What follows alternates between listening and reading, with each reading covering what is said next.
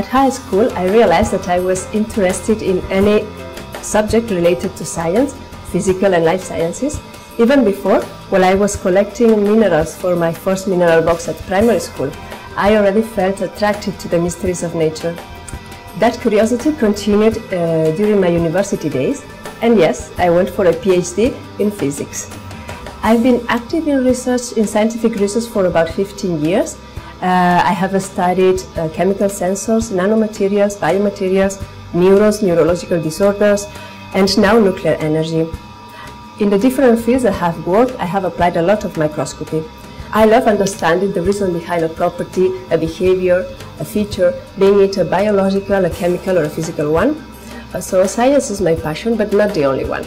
I'm here because a family-friendly scientific career is also possible.